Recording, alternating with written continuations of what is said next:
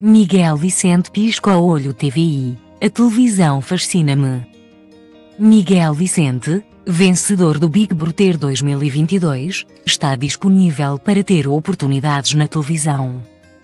Antes de sair da casa mais vigiada do país, Miguel Vicente disse que gostaria de ser ator na TVI A. Conversa surgiu com o vencedor da Casa dos Segredos 3. Ruben Boa Nova, que lhe referiu que tem de correr atrás do sonho, participar em castings e apostar na formação. Deu ainda o exemplo de João Mota, que venceu a Casa dos Segredos 2. Vê aqui o momento.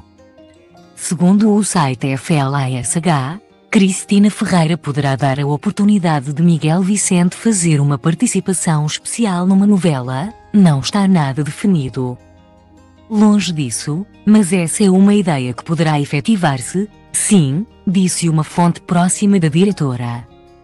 Em conversa com os jornalistas, o algarvio recordou, já tinha feito teatro em miúdo. E a televisão fascina-me, dá-me muita pica. Espero que com esta participação no Big Brother tenha mais oportunidades na representação. Gostava muito, sempre foi um sonho de menino ir para a televisão como ator, apresentador também gostava.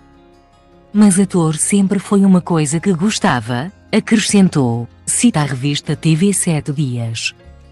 Tudo o que venha agora eu estou de braços abertos, estou aberto a sugestões, confessou.